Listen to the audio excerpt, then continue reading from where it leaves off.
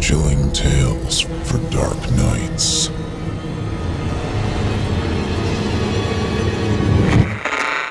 Want to make sure you never miss a Chilling Tales for Dark Nights video again? Be sure to subscribe and hit that bell to turn on notifications. All my life, I've fostered a deep love for Halloween. Everything about it makes me tingle with joy and the expectation of a fun-spirited time. I mean, the weather is superb. The leaves of yellow, red, and brown are gorgeous. The decor inspires my infinite imagination. The treats are mouth-watering. The movies and shows leave me in a perpetual state of high anxiety. What's not to love? Within the last couple years, I've become old enough to dress up for the holiday again. As a child, I, of course, slipped into a costume for the night. Then, as a preteen, it occurred to me that I was too old for such shenanigans, much like how it came to me that I was no longer little enough to play with my Barbies and dolls. I recently dove into my mid-20s, right as my daughter Olivia entered her toddler years, and it dawned on me that I am finally at an acceptable age to don a costume again. In addition to this, there is nothing more fun than having your child pick out a costume and trick-or-treat. I still love Halloween. I don't think anything could ever make me stop enjoying the night. However, I now approach Halloween like I'd approach a stranger in a dark alley, with caution. Olivia was about 1.5. She dressed as a dragon that year and looked absolutely adorable. I know I'm biased, but it's true. We trick-or-treated for an hour before my sleepy baby vocalized by way of a tantrum that she'd had enough festivities and was ready for bed. I'd worked all day, so I was a bit relieved that we could head home. The walk home was nice. The sky was a deep slate gray, as it wasn't fully night. There was a cool breeze that carried to my ears the gleeful voices of children all throughout the neighborhood.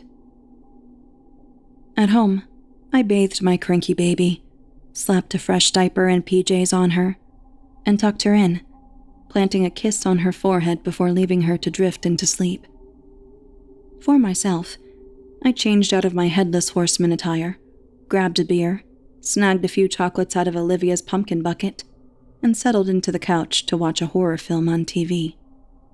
I sipped my beer, ate my stolen bounty, and cringed into the cushion at every jump scare. When the credits of the movie rolled, I turned the TV off and showered, ready for bed. I was getting myself some ice water when there was a knock at my door. I checked the oven clock. 10:39. Trick-or-treating ended at 8, but I figured maybe some teenagers were trying to stretch out the night or perhaps wanted to dabble in some practical jokes, like Ding Dong Ditch. I tiptoed to the door and peered through the peephole. A weeping girl, probably about 16 or so, stood on my welcome mat, mascara running down her face. She was dressed in an outfit that reminded me of Little Red Riding Hood. Fuck, what's this about? I opened the door. Are you okay? What's going... You gotta let me in. Please, please, Jesus, let me in. I'm so scared. The stench of raw fear emanated from this girl. If she was playing a joke, she more than earned a fucking Academy Award. I instantly felt my stomach drop. I had Olivia sound asleep in her bed to worry about. Yeah, come on, hurry, I said, letting her in and shutting and locking the door. Oh God, thank you, you have no idea. I've gone to 1,000,000 different houses, and no one would even acknowledge me. She peeled the red hood of her cloak off her head of long, dark hair. What's going on? Are you hurt? Do I need to call your parents or the cops or both? No! she shouted, throwing her hands up in front of her. I flinched. She lowered her arms to her sides. I mean, no, that's not necessary. I'm okay. Can I get a drink, please? Yeah, but you're going to tell me what's going on, right? She solemnly nodded, chewing her bottom lip. After I'd given her a glass of water, we sat on my couch. She guzzled the water down and put the empty glass on the coffee table. I cleared my throat. I didn't want to be pushy, but I had to know the extent of the situation. I was with some friends. We weren't trick-or-treating or anything, just walking around, goofing off. There's this party we were going to go to tonight. She twirled a strand of hair around her index finger. It's okay, really. I was trying my best to sound like a safe and comforting adult, when really I felt like a terrified, insecure little girl. I wished I wasn't having to deal with this. Wished there was someone older around to take care of it. We went to the cemetery, took some candles and stuff for a seance. Everything was just in fun. We didn't mean for anything to really happen. My arms broke out into goosebumps. I knew in the same way you can feel someone staring at you without ever seeing them, in the same way you know the teacher is about to call your name before she does, that whatever she was about to tell me was the truth. I squirmed in reluctance to receive it. I wanted my mom. At first, we thought it was a train because it sounded far off. Then we thought it was the wind, but the trees weren't moving. That's when the grave next to us crumbled. We all screamed and scattered. I ended up alone, running past grave after grave. Her voice was getting shrill, hysterical. Tears rolled down her cheeks. I tripped over something, and when I stood up, there was this woman standing in front of me. She was in a long black dress. Oh God, and this terrible smell. She smelled like death. Her face, her eyes were completely white and her mouth was open. She had all these teeth, like some kind of monster. But the worst part was the axe stuck in her neck, and her head was crooked, like it was barely hanging on. She swallowed and closed her eyes, rubbing her arms. She touched me with these long, talon-like nails. I screamed and ran and tried to get someone to help me. And then you answered your door. I don't know where my friends are, but I am so scared. Her pale face flushed suddenly. I was so scared. I wet myself, she whispered in a small voice, avoiding my face. I was stunned. I had no idea how to react. The rational part of me said, "This girl is messing with you. You aren't fucking with me, are you?" "No," she cried. "I swear." I hate to ask this, but have you been using drugs? She shook her head. I had 2 beers hours ago. That's it. I wet my lips with my suddenly heavy tongue. What about your friends? Don't you think it's possible they were playing a joke on you? She stared off into space. I hope they were. A pregnant silence followed, before I shattered it as I got up and started for the hall. Just hang on a sec. I'm going to go get my cell, so you can call your parents, okay? And I think I have a pair of pants you can fit into, too. Just breathe. You're perfectly safe now. She didn't answer me. She just kept staring at nothing. The goosebumps materialized again. On the way to my room, I checked on Olivia.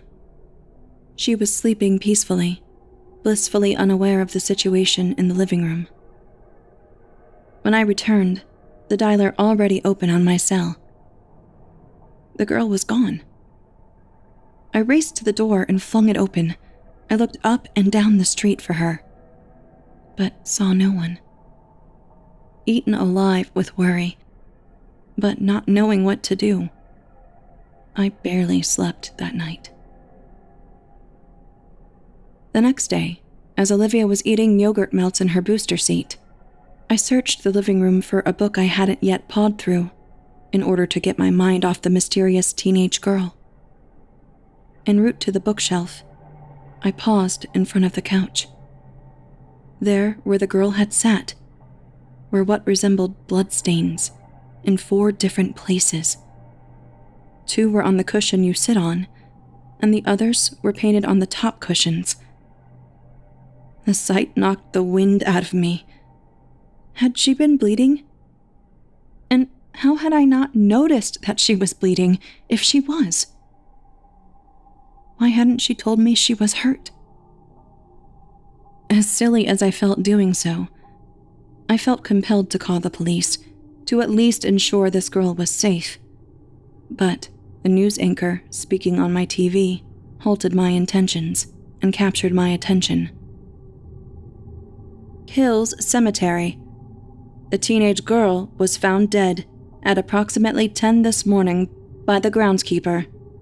Authorities are not releasing details of her death at this time, but did state that she appeared to have died sometime last night.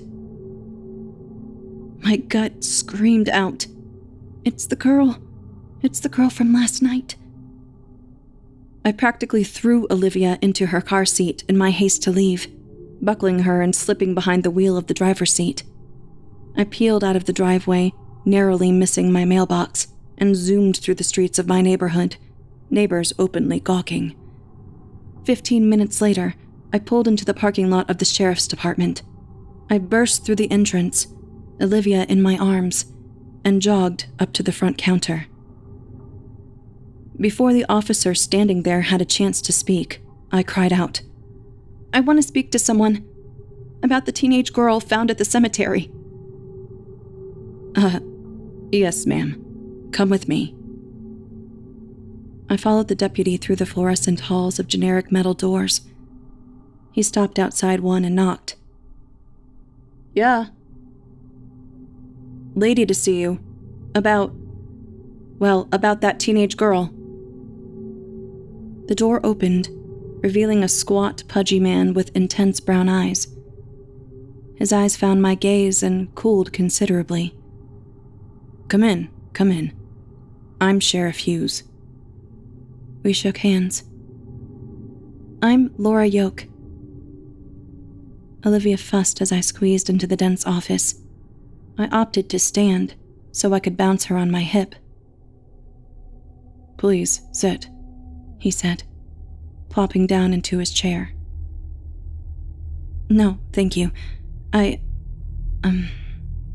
God. This is going to sound just so crazy, but last night..." "What time last night?" he asked, eyes averted as he scribbled in a notebook. The green digital numbers on my oven clock flashed before me. It was 10:39, to be exact. He added something to whatever he was writing, then set the pen down, folded his arms across his chest, and gave me his full attention. This girl, a teenage girl, knocked on my door, and she's crying hysterical. I let her in and asked what's wrong, and she says that she and her friends were having a seance in the cemetery. Something spooked them and, well, she says she saw a ghost, I guess? And she's so terrified, more scared than I've ever seen someone in my life. I went to get my cell so she could call her parents, but when I got back to the living room, she'd left.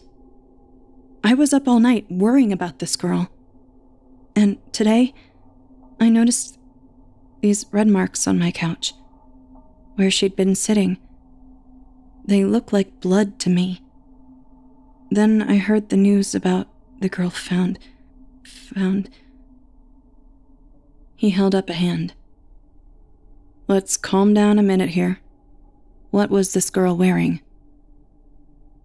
A costume. Reminded me of Little Red Riding Hood, and she had long, dark hair and pale skin. The stern man's face froze in shock for a mere fleeting second. He adjusted his collar and smiled. Okay, sounds to me like we have us a little coincidence going on here. Really? Oh, God, that makes me feel a little better. She doesn't match the description, then? I cannot say that. It's an ongoing investigation. But I am going to tell you something else that I shouldn't, because I see how concerned you are. Couldn't have been the girl found this morning. He didn't have to say anything about the clothes the dead girl was wearing. I was positive my visitor matched the body in the graveyard, based on his expression when I described her. Wait a second. I saw your face when I described how she looked. He dismissed my observation. Couldn't have been her, I say. Because the girl found this morning was already dead by 10:30 last night. She was dead from about 8:30. I scoffed. How accurate is the time of death? Pretty damn accurate. It's pretty accurate, ma'am.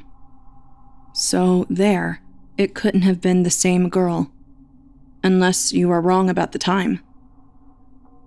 No, I know it was 10:39. I know because I looked at the clock and thought about how trick-or-treating had ended, right before I went to the door. I am 100% sure of the time, okay? But what about the red stains on my couch? He clucked his tongue and tipped his head to indicate Olivia on my hip. Ma'am, toddlers are professional mess makers. She probably got hold of something you didn't even realize she had, and leaked it all over your couch. Don't you think you would have noticed if this girl from last night was wounded? I mean, was she acting hurt? No, I mumbled. I even asked her if she was hurt, and she said no. There. It's settled then. Nothing but a coincidence. I left there feeling a tad foolish, despite a nagging voice in my head that said something was wrong here. I hadn't believed Sheriff Hughes was right, but I needed so badly to trust in his argument, to have a sense of closure about those strange events, that I convinced myself I was fretting over nothing. With a little time, and some avoidance on my part of the news in any form, I settled back into normalcy, and soon rarely thought of Halloween night. Not until Thanksgiving.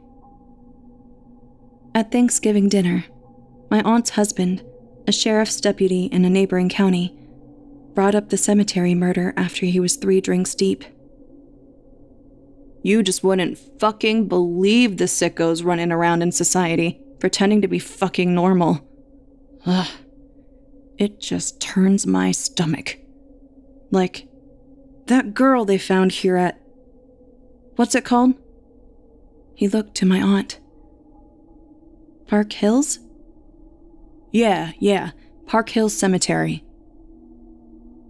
My blood turned to ice.